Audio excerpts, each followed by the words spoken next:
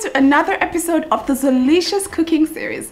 We're still on with our Christmas edition and I've been showing you how to make mouth-watering delicacies that you can use to make this holiday season a memorable one for your family and friends. Today I'm going to show you how to make a sweet and sour chicken sauce. Let me introduce you to the ingredients. For this recipe you'd need 3 chicken fillets, a handful of spring onions, 1 red bell pepper, 1 green bell pepper, 1 large onion bulb, 3 tablespoons of all-purpose flour, 2 tablespoons of cornstarch, 5 tablespoons of ketchup, 4 tablespoons of sweet chili sauce, 1 tablespoon of vinegar, 1 tablespoon of lemon juice, 2 teaspoons of sugar, 1 thumb-sized ginger, a pinch of salt, and some vegetable oil for frying. So the sweet and sour chicken sauce is a Chinese sauce and it's one easy sauce to make. Let me walk you through the process. So first I'm going to start by making the sauce. It consists of ketchup and sweet chili sauce. It's a sweet and sour chicken sauce, so you understand why I'm going to be using some ketchup. So all of this ketchup will go into this small pot here. And I've set my pot to low heat, very low heat. So all the all the ketchup goes in, not ketchup, Winnie. All the ketchup goes in.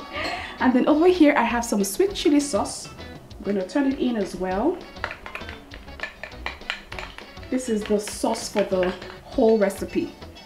And here I have some sugar. It's a sweet and sour chicken sauce after all. So I'm going to throw in all the sugar. Then over here I have some lemon and vinegar mixed together, and what this is going to do is balance out all the sweetness, so it's not just so sweet in the mouth. It just has that nice balanced flavor, and that is what the vinegar and lemon is going to do for you. So it goes in, and I'm just going to throw in some water, stir this around to get it going. Okay, so the red color of my sauce reminds me of Christmas, and according to J. Daughter and Solomon here, they said that Christmas colors are red, green, gold, and white. I don't know how true that is. I grew up knowing that Christmas colors are red and green. So since this is a Christmas inspired dish, I'm using a gold pot to make the dish, and then my sauce is red. So, and then I'm going to use some green bell peppers as well. So I have all the colors of the Christmas in my pot right here. How cool is that? Okay, so what I'm going to do now is just throw in 1-inch root ginger into this. All I want is just the flavor of the ginger. When it's done simmering, I'm going to take out the ginger and discard it. So it's just the flavor I want. And let me quickly grab the lid of my pot. I'm just going to cover it and allow it to simmer on low heat for about 5 to 10 minutes while I carry on with the rest of the ingredients. So in here I have some cornstarch, I have flour, I have some white pepper, and I have some salt. And I'm just going to add just a little bit of water into the mixing bowl and just give it a good stir to combine until a semi-liquid consistency is formed. You don't want any lump in this. Now what this is going to do for you is I'm going to transfer my chicken pieces in here in a bit, and it's going to give me a really crisp and solid chicken, and that's exactly what you're looking for in this recipe. So you can see that it's a semi-liquid consistency has been formed, but I can still see a little bit of lump in it. So I'll just keep stirring. Okay, I think that's okay for me. And what I'm going to do is I have some chicken fillet here. This is just chicken breast without the bones. And I'll just use my tongue and drop this in gently. So I'm just going to stir this all around just to ensure that the chicken pieces are thoroughly coated in the flour mixture. Just keep doing that.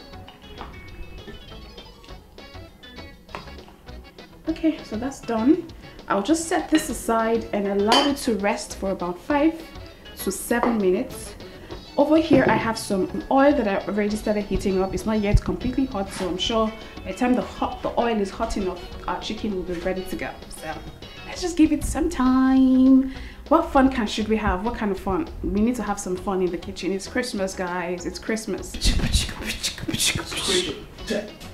We do it like this in the ZZ kitchen. We make some meals like we do it like that.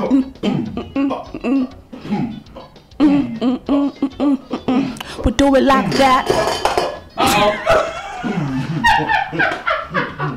Okay, I'm done.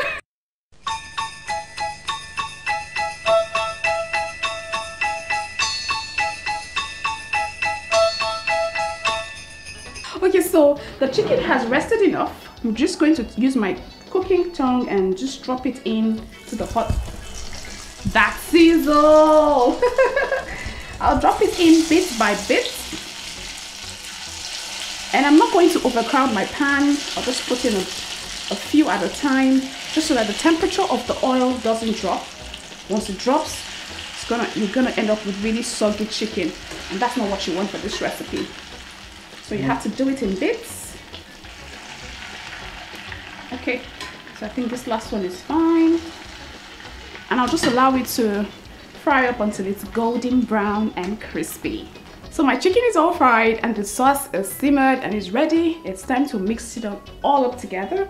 I've started by heating up some oil. Now this is the oil I used to fry the chicken. I just took out some and put it in this pot and it's heated up. I'll just add my onions that I have chopped. So while that is sauteing, I'm just going to grating some garlic cloves as usual. I love to cook with lots of garlic, so I'm just going to use 2 garlic cloves for this. That's the first one in. The second one is going to go in now. The aroma is just so amazing. Okay, so that's the second one in. I'll just give this a stir. And then next I'm going to add my red bell pepper, which I've also chopped, and the green one as well. Stir it all together.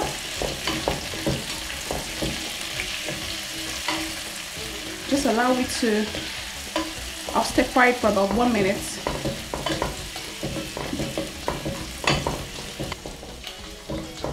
Okay, so next up I'm going to bring in the sauce that I simmered earlier. I've taken out the ginger already and I'm just going to transfer it all into the pot. And give it a stir. You see it's coming together perfectly. My kitchen smells like a Chinese restaurant right now, I promise you. Then I'm going to transfer all of the chicken pieces. Look at how golden brown they are and really crisp.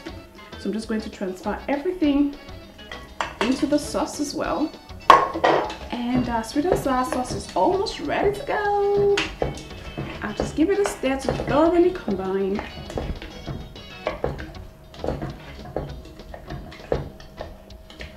Just ensure that the chicken pieces are thoroughly coated with the sauce. Okay, so I'll just leave this to simmer for a minute or less than a minute because it's already as good as done. But let me just throw in some of my spring onions that I've chopped already for more Asian flavor. And I'll just stir it one final time just to combine, and my sweet and sour sauce is as good as done and ready to be devoured. I'll just turn up the heat and I'll leave it open because if you close it, the vegetables will discolor and you don't want that. So just leave that open for a bit until the steam evaporates into the air, and then you can close it if you're not serving it immediately. I usually serve mine with some basmati rice or with some pasta, but you can serve it with whatever you like. It's the holiday season, guys, and this dish is definitely holiday inspired. So go make it for your family and friends and let me know what they think about it, okay? If you haven't subscribed, what are you waiting for? Hit the subscribe button and join this family so that you can also get instant notification whenever I upload a new video.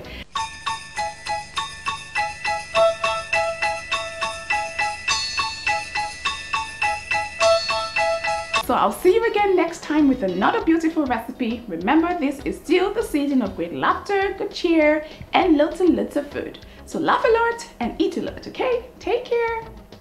Bye. Bye.